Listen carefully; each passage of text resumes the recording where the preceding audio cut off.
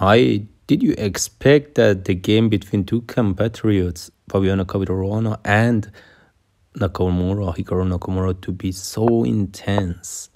This is a Spanish game, Roy Lopez and a standard Roy Lopez, and they develop gives of a pawn. You expect that to go to Berlin, but it doesn't. It doesn't go to Berlin. Hikaru takes the pawn back and develops the pieces. Game is too long, and Hikaru of course will talk about the game himself. So what I will do in this video is to go to some critical moments of the game.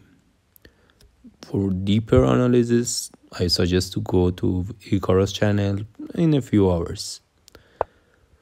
So takes all is this story. Fabi sacrifices the exchange but wins a rook, and a pawn, and a position of black is clearly better, save king. So black quickly opens up the center and wins the second pawn. We are still in theory, and it was interesting up to move like 20 something. Hikaru spent like 7 minutes, literally 7 minutes. He was in heavy preparation. Okay, here you may say that why didn't take the bishop, because then if you take the bishop, then you should always watch out for, I don't know, let's do some stupid move. You should always watch out for this move, and you don't want to do that. So we retreat the knight, and then we go back forward.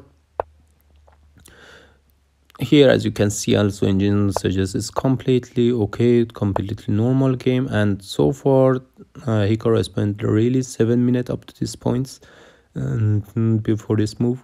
And on the other hand, Fabi spent around 1 hour. Oh, sorry, we were moved 23. So the game is a Spanish torch, right? Lots of maneuvers, and nothing special happens. And I want to take you to critical moments. Here is the first critical moment. Here Fabi plays knight c5, but this is bad. Enables Hikaru to play h5. h5 was the key for Hikaru to win. Fabi should have stopped that. Why it is so important? Look at Hikaru's pieces. Hikaru is up a piece, right? But he doesn't have piece maneuvers. He cannot move this bishop, the bishop on the d1. It cannot go anywhere literally, or if attacks the bishop, it doesn't help. The knight on h1 is doing nothing. Bishop on f2 is just playing defensive role. So Hikaru definitely needs piece activity. And this move, knight c5, enables Hikaru to gain piece activity. How? After queen goes away, bishop comes out. And here is a sort of the failure for Fabiano.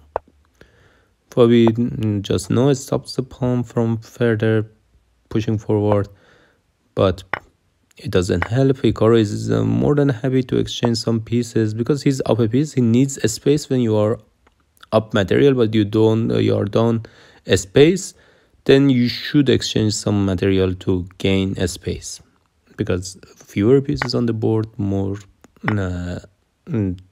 liberty to move the pieces. So the king moves, and here Hikaru takes back one of the pawns. So Hikaru is down 1 pawn and up a piece, but down exchange. And still Hikaru's knight is locked, Hikaru's bishop is locked, and they play a lot of moves, and Fabi of course takes back one of the pawns in the cost of enabling the knight of Hikaru to play. So Hikaru finally managed to make a pawn break, but this pawn break is again to gain some space to move the pieces. And Fabi is setting up a sneaky plan, pushing the pawn forward. For what reason, right? And of course, you cannot capture this pawn. This is very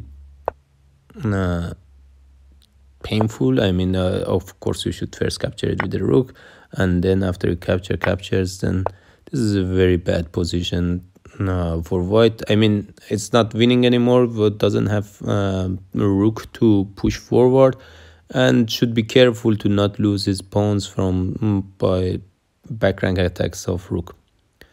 So you don't take that pawn with a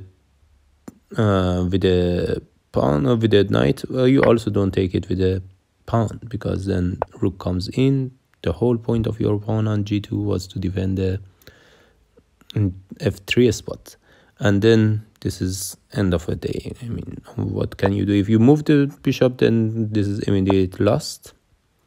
So you should defend the bishop. You should, for example, defend the bishop with a rook, but then black has options. For example, one simple option is to give this check. Once the king goes away, then grab that bishop and then the knight. Now black is definitely good. So this pawn is poison. You don't take it. Hikaru knows the problem and defends the knight. Retreats the bishop again. See how sneaky is this man, Fabiano. If you take it right away, sounds quite good, right? You won a pawn and that's it. But the rook comes in, and where do you put the bishop? You cannot do much, right? If you move the bishop away, then again the same story, same sad story, and this is a completely lost game. So still you cannot capture. Hikaru is very careful, doesn't capture, and after moving the bishop in, finally grabs that pawn.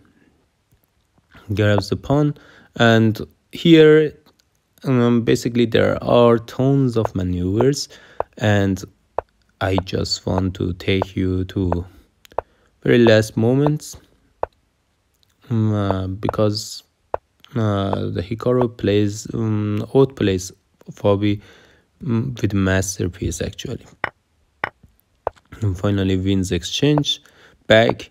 And here Fabi creates a very strong passed pawn, but this passed pawn is just to hold the game as long as possible.